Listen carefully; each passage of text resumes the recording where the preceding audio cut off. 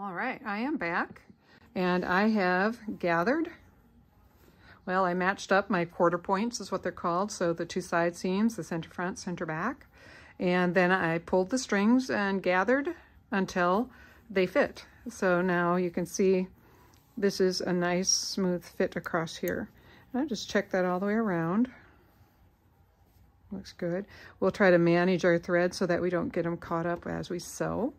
And then I'm going to reset my stitch length back to normal stitch length. And I'm going to sew this on my sewing machine to attach the waistband, but I will come back and serge the edge just because, you know what, I like the way it looks. I like everything to be nice and finished on the inside. So you'll see that I had, I don't know what that's, there's a name for that, sailor looping around the post. That's what I do to hold my string in place. So here we go. Let's attach the waistband to the skirt. And I'm just going to go right in the middle of those two gathering stitches.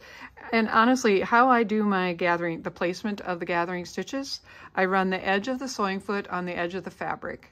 Then when I come back for the second pass, I run the edge of the sewing foot on the edge of that first row of stitching.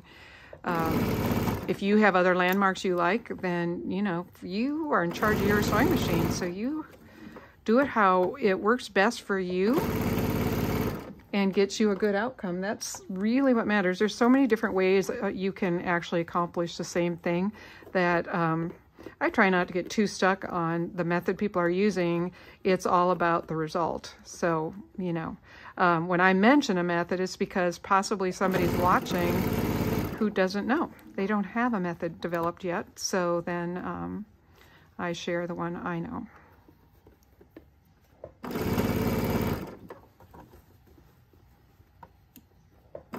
The waistband does like to sort of wander to the right underneath, and that's largely a function of those feed dogs down there. They move the two layers, the top layer and the bottom layer, at different speeds, and then because there's loft in knit, and especially when you've got three layers plus gathering, you know, that's who knows how many layers that gets to be.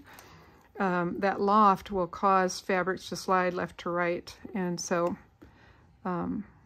every now and then I'm putting my hand underneath my project to pull that waistband back in place. Right now I'm just getting these strings out of the way so I don't drive over them.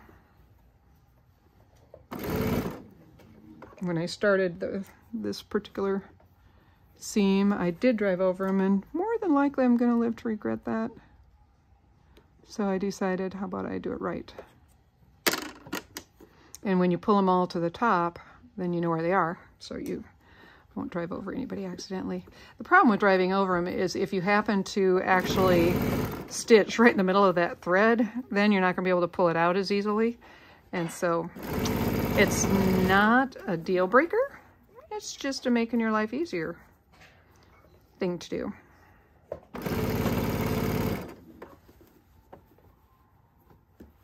Right now, I actually have about a 1/2 inch seam allowance going on, in case you're wondering.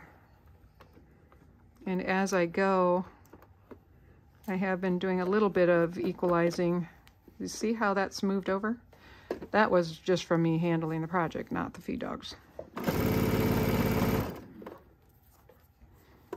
Okay, should be checking, make sure everybody's happy under there.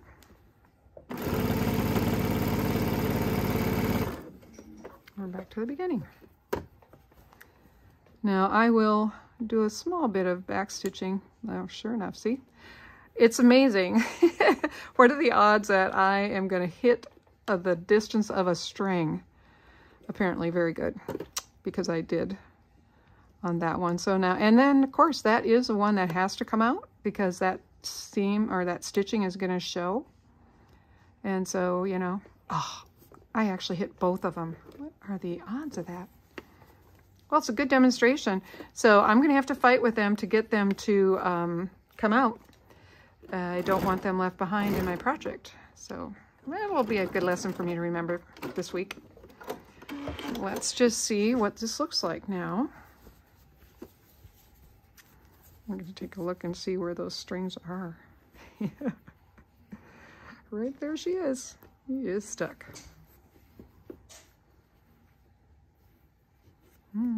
And this is, well, I think, yeah, this is where I cut the strings because of the seam. So that's why there's a gap there. Isn't that crazy?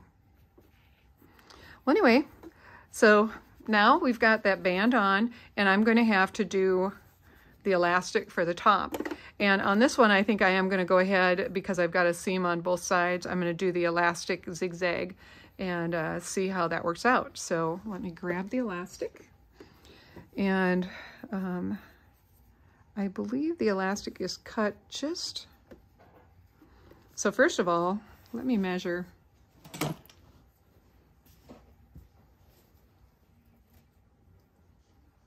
My waistband is 22 inches, so, right, 22? No, 24 inches. And I'm going to, the elastic has been cut at 22, so 2 inches smaller. I wasn't, well, this is a bigger size skirt, so I'll leave it. But I really feel like we might need to make them a little bit smaller. I don't know. What we need, us grandmas, we need our grandkids to live close by so that we can have them try these on. So I use what's called a mending stitch or a broken zigzag, and I have mine set to not travel very far.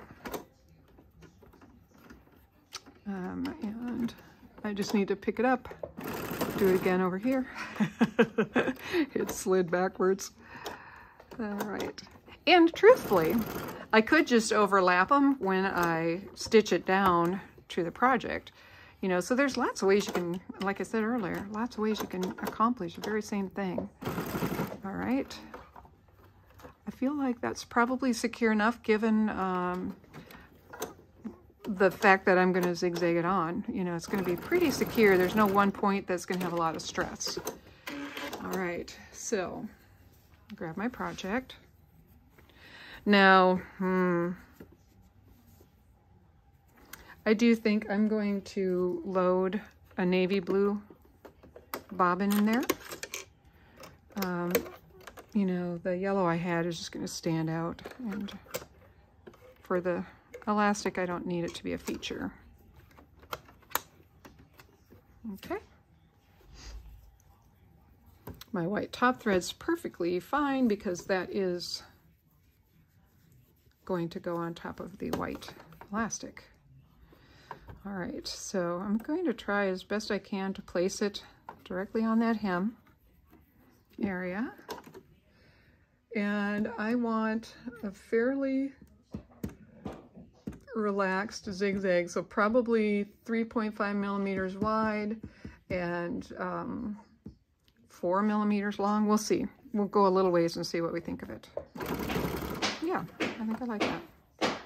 So now I'm just gonna stretch my elastic.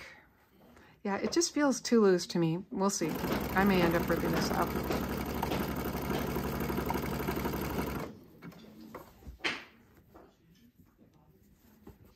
Could also be a function of the elastic. I've got soft elastic.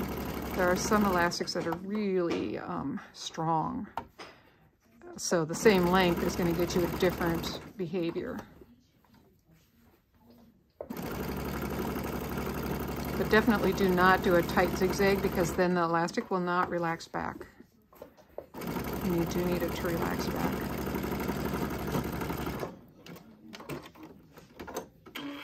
All right. So I think, you know, for me, that's okay. As long as this fits the girl well, it'll be fine. If it's just a little bit loose, this is going to want to pull down their body and slip right off their hips because little girls don't really have hips. So I'm going to try it on a granddaughter and see what that's like. I may go ahead and change that to be 20-inch elastic.